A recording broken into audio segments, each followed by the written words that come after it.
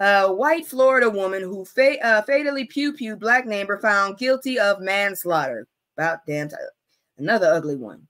And this woman, so much potential gone. And you look like a psycho. Anyways, so this was reported. Get the video out of the way. God dang, you get the video out the damn way. I couldn't find the video before. Now it wants to be all over the place. Anyways, this was reported on the 16th as well, so I'm a little late. So sorry. A white woman with a history of harassing children and using racial slurs was convicted of manslaughter on Friday in the fatal pew-pew of a black neighbor last year in Ocala, Florida. I believe I reported this, so this is an update. Susan Louise, I'm not going to say that last name, 60, unalived A.J. Owens with a single shot from a .380 caliber handgun as Owens knocked on her apartment door on June the 2nd, 2023. The Marion County Sheriff's Office said at the time the bitch and Owens were in a long-standing feud over Owens' children playing.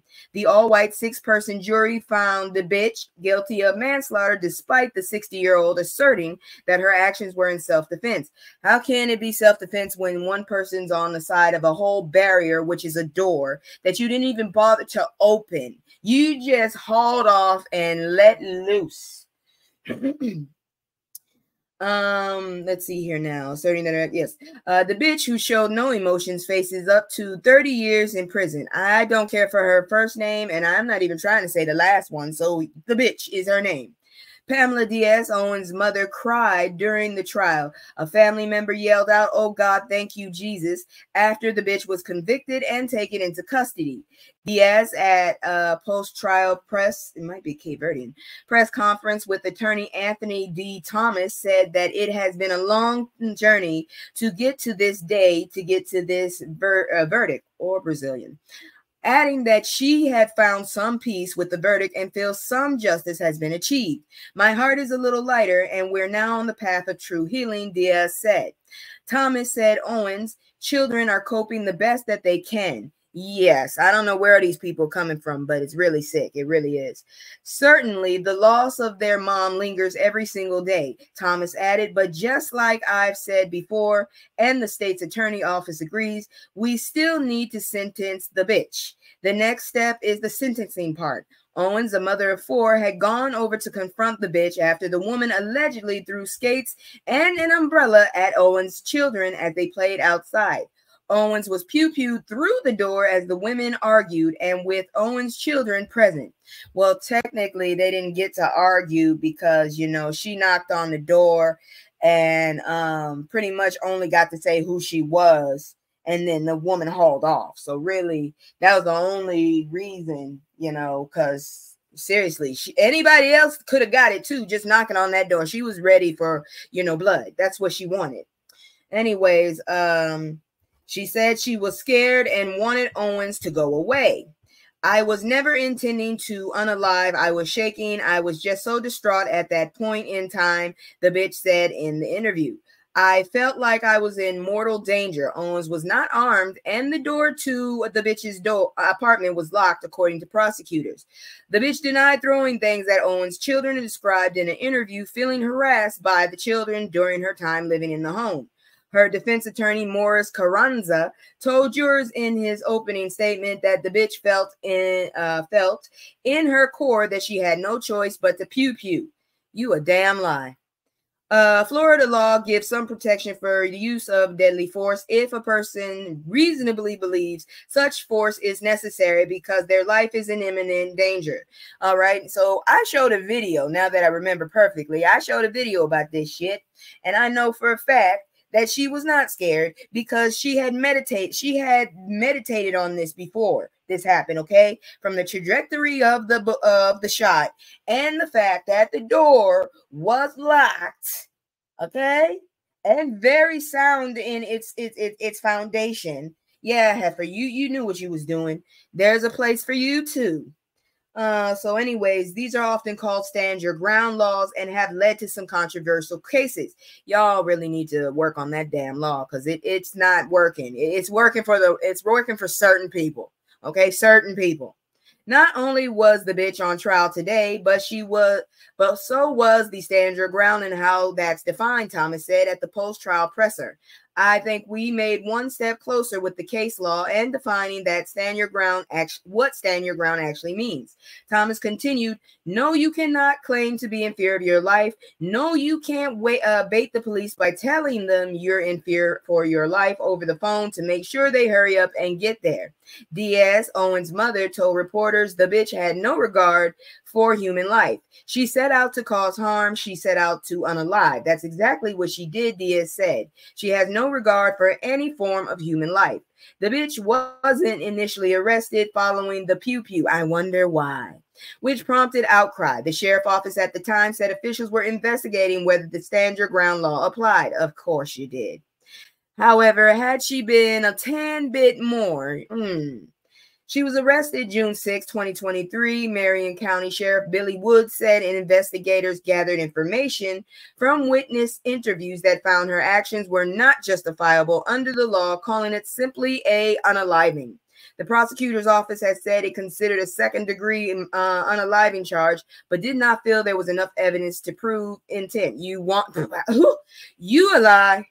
Multiple neighbors told the NBC News in interviews last year that they recalled times the bitch had recorded their children, taunted them with slurs, called the police, and waved force multipliers at them. Phyllis Wills lived in the neighborhood for 15 years and described the bitch as having a problem with children being children. She noted that many of the neighbors had issues with the bitch. The bitch yelled curse words at children as well as used the in slur and a prerogative for people with intellectual I can't say that word. A fucked up word for intellectual disabilities. Willis said, she's gotten into her truck and blasted her radio as loud as she could to agitate the kids. Will said she's gotten into her truck and laid on the horn for long periods of time to agitate them as well. Lady, that's just being called a spoiled brat and forgetting who the fuck you are and where the hell you live, because you are not above the law. But you know what? It is what it is. The fuckery continues. So I don't know if y'all know who this dude is. The only reason I know is because I do like cartoons. I am an animation major. So sometimes I do look at the Cartoon Network and I keep seeing his ugly ass face. I'm sorry. I don't find him attractive. I don't find him funny. And I really want to know what his purpose is. But, any injustice is an injustice. So let's look at this. And then the smoke got me. So, they're showing the true colors, definitely not trying to hide. Hell no, I told you, it's getting worse. It's going to come down to a damn war if it gets really bad. Oh, hell no. I hate when they got invisible goddamn links. Pisses me off. Go back, please, because I got to talk about this dude. So, comedian Eric Andre says he was racially profiled at an Australian airport. Sounds about right. That's this dude. I fucking hate his hair. Looks like he hasn't combed it for a year. I don't find him funny, but the shirt's okay. This was reported yesterday. American comedian Eric Andre says he was racially profiled at Melbourne Airport in Australia. Real talk, he could actually come off as possibly even Puerto Rican. This dude is technically racially ambiguous. I'm just saying. Andre, the Emmy-nominated host of the Eric Andre Show, said he was traveling from Los Angeles to Brisbane for a shoot and had a stopover in Melbourne where he was put in a special line and sniffed thoroughly by a dog. It's one of the many times I've been racially profiled at the airport, Andre 41 said in an Instagram video. Sunday warning viewers flying through Melbourne to please be careful. They are searching Black, brown, and Indigenous people, he said. I have seen this comedian. No, he isn't funny to me either. No, he's really not. I mean, I think he's really foolish in my opinion. He comes off as a fool. I'm not saying he is. He just comes off as one. Anyways, they're searching back. Okay. Spokesperson for the airport said in a statement Tuesday that Melbourne Airport does not tolerate racism in any form. We welcome all passengers to Melbourne and we expect everyone to be treated equally, the spokesperson said.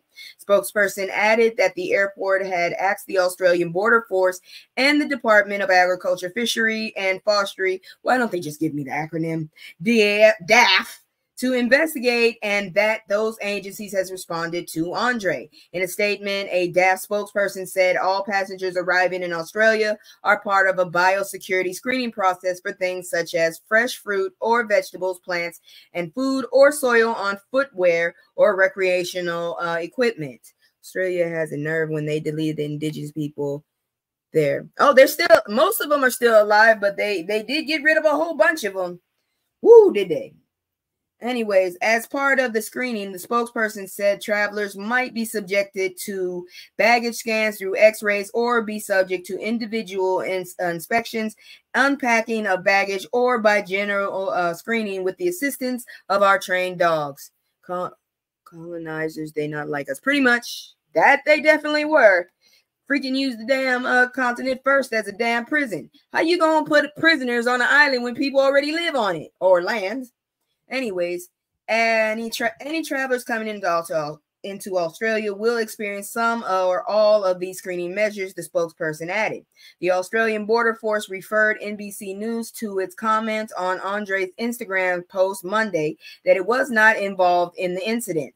Andre asked anyone hiring him for future work in Australia to provide him with security escort through Melbourne Airport or allow him to avoid it altogether.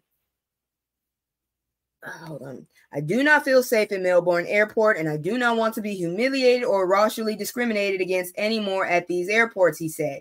He asked his followers for leads on discrimination lawyers in Australia, as well as information about what he called a Giuliani stop-and-frisk-esque nonsense program, which he criticized as ineffective. Well, say something about Project 2025 and Trump then, damn it, because guess what? He's trying to bring it back. I don't want to cut my hair and wear a three-piece suit so that I'm treated like a first-class citizen, Andre said in the video. I don't want you to do it either. I just want you to comb it, really. I just want you to comb your goddamn hair. I'm sorry. I'm a snob when it comes to afros. I really want you to comb your hair. I shouldn't be made to feel that I'm unaccepted by entering the country. Well, you would be unaccepted if you entered my house because I really want you to comb your hair. Seriously, comb your hair. 2 years ago, Andre and fellow comedian and actor Clayton English, don't know who that is, sued over a drug search program at the Atlanta airport, saying police had racially profiled and illegally stopped him. They filed an appeal in January after the lawsuit was dismissed. Okay, I just want to tell y'all, first and foremost, this dude did do a movie where he was snorting, okay? I saw him on Netflix. It wasn't really a movie, it was an anthology, but you know, he was messing with that shit. So maybe they thought he was doing it for real, because dude looked like he could be on that shit. The way his hair looks, seriously, dude don't look like I wouldn't leave my kids with him. That's all I'm saying. I wouldn't leave my kids with that dude. That's all I got to tell you. So, I mean, I don't know if it's racial discrimination or if he just looks like he does some shit, because he does. I just really ultimately want him to comb his hair. That's all I got to say.